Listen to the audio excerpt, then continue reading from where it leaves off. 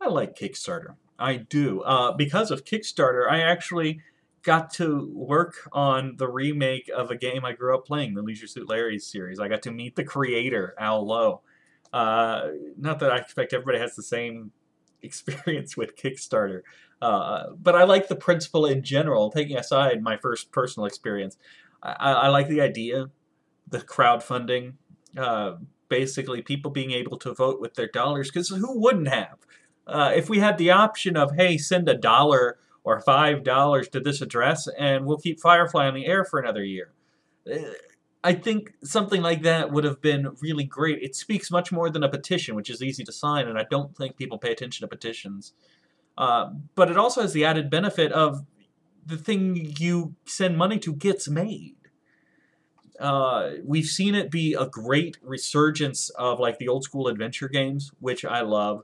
Fun indie projects. Sometimes I just surf through there and see the weirdest stuff, and I'll give them $5 because it's. I gave, in fact, I wasn't planning on this demonstration, but I have it here in my wallet. A webcomic that I really like called Saturday Morning Breakfast Cereal had this idea for a Kickstarter, and it is a gentleman's single-use unlubricated monocle for classy emergencies. See, I know, it looks like a condom. Welcome to the joke. But you tear it open, and you can put in the monocle, and then, oh my gosh, and it can pop out, and you can be shocked, right?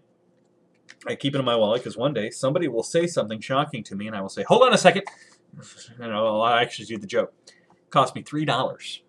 And when I saw it on Kickstarter, I went, you know what? That joke is worth $3 to me. Congratulations, here's my money. I like being able to do that. I've backed several games.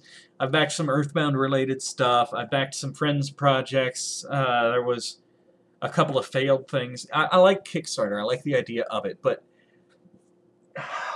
there are times I worry about the ethics of the people creating Kickstarter projects. And I want to talk about two in specific, because I don't think they understand how Kickstarter is really supposed to work. And this first one, I turned out to be wrong. And it was the Bring Back Mystery Science Theater 3000 Kickstarter, which I'm all for, man. They got a decent chunk of my money. A big supporter. And it's, the original creators. We want to make this again. Here's our plan. We'll make these episodes. Fantastic. The issue I have is when, almost in the opening paragraph, they say, here's our goal. And that's the goal they set with Kickstarter. For those of you who don't know, the idea of Kickstarter is crowdfunding. Anybody can pledge money at various tiers. Various tiers come with rewards. So you get stuff. In addition to, in Mystery Science Theater's case, let's say, the goal was to raise enough money to do 3 episodes, 3 new episodes of Mystery Science Theater. In addition to funding those 3 episodes at various levels, you got rewards, t-shirts, DVDs, whatever, depending on how much you gave. And none of your money leaves your account until it meets the goal. That's the cool thing about Kickstarter. You don't lose money unless the project succeeds, which is kind of perfect, right? And that really is voting with your dollars. If not enough people care, the project doesn't get made, but you didn't lose anything by trying.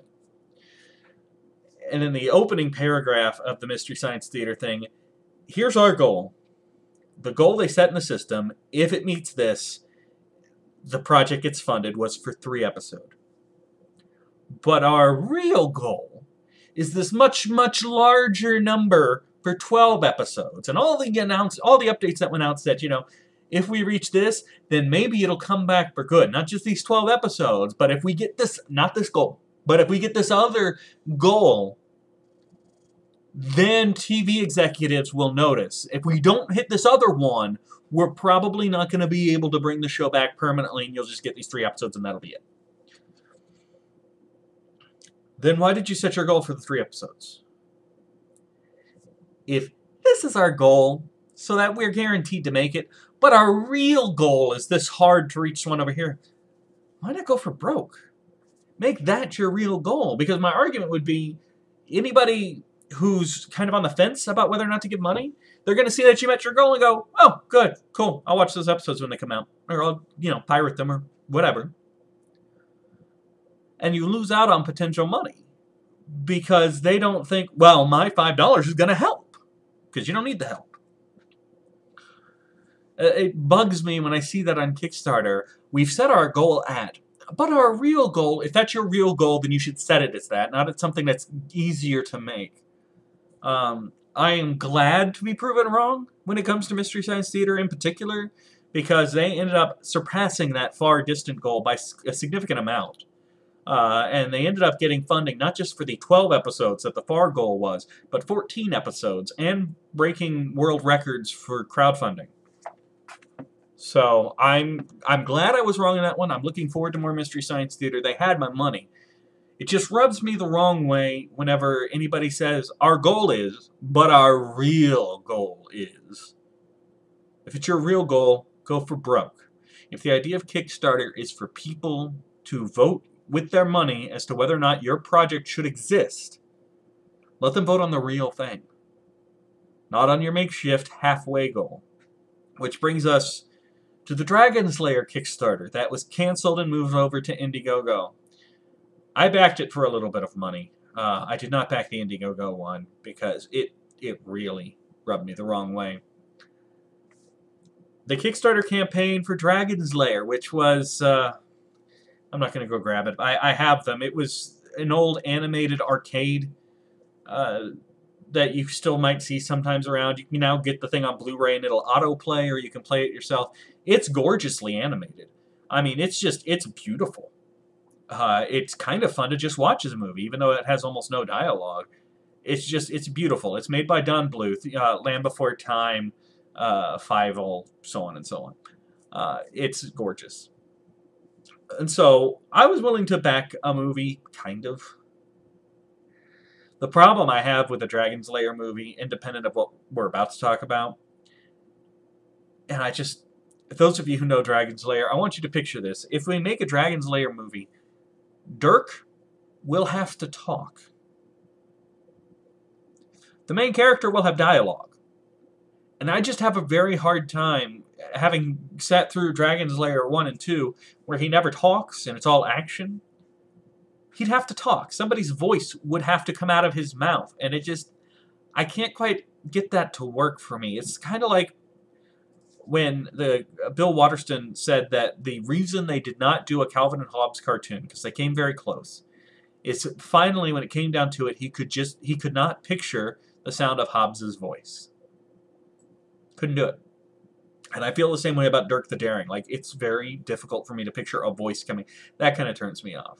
But what really upset me about the campaign was, let's make a Dragon's Lair movie. People have wanted it for decades. Let's do it. Fantastic. That sounds like a great Kickstarter project. Until you learn that the 350, 500,000, whatever the goal was, that they're trying to raise, is not to make the movie. It is to make a demo reel to then sell to production studios to get backing to make the movie. Your campaign is called Dragon's Lair movie. But that's not what people are paying for. They're paying for a demo reel that you will then take to studio heads and say, hey, we want to make something like this. Can you give us millions of dollars to do it? That seems dishonest to me. And I'm sure people who donated knew what they were in for. I mean, they didn't hide that fact. But it's not... Kickstarter shouldn't be to fund a dream. Kickstarter should be to make a dream come true. If I donate my money to the Dragon's Lair movie-making Kickstarter, then when you have gathered enough money from all the people who, like me, would like to see a Dragon's Lair movie, although I'm kind of on the fence, really, the end result should be a Dragon's Lair movie. In addition to whatever rewards I get for whatever tier I donated at, the tier rewards are nice, but you really sign up to make the project happen.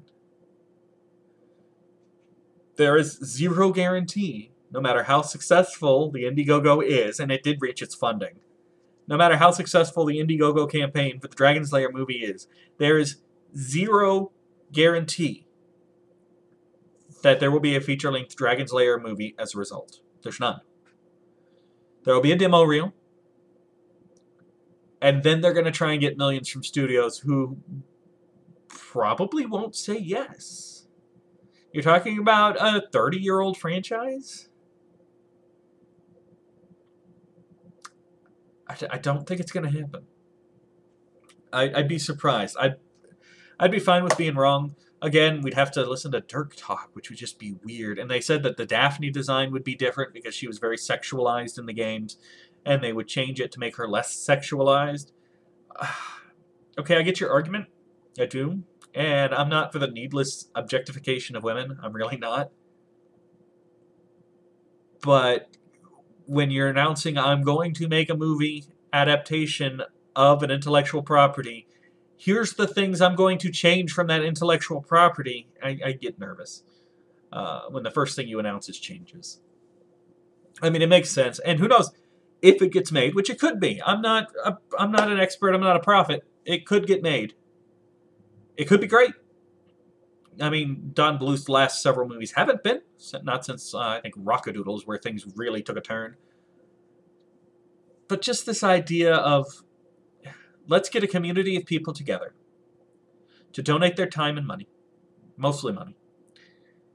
But, you know, you're also supposed to share it with your friends and get your friends to donate. There is a time element in there as well, and some will probably spend more than others. Get a community of people together who want to see this movie made, and what they get out of it is a demo reel. And after that, potentially nothing. It doesn't seem right to me. That it feels like an abuse of the crowdfunding system to me.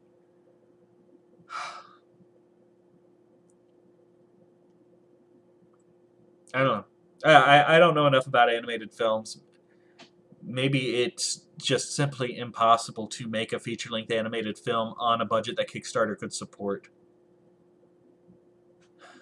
There's got to be a way to make it for less than millions. I don't know. But it very much rubbed me the wrong way.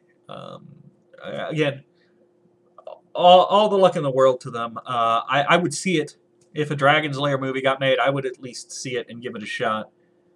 And I'm thrilled beyond belief that Mystery Science Theater broke records. I was worried that it wouldn't. And that was really my main fear with Mystery Science Theater. That's why it rubbed me the wrong way, is I really thought they were shooting themselves in the foot with, here's our goal, but here's our real goal. I'm glad it worked out for them. I hope it works out for Don Bluth. I don't know. It just bothered me. So I thought I'd share, apparently. So go on Kickstarter. Find some fun projects. There's some fun stuff on there. See you guys later. Hi, I'm Luke Bryan, 2-time CMA Entertainer of the Year.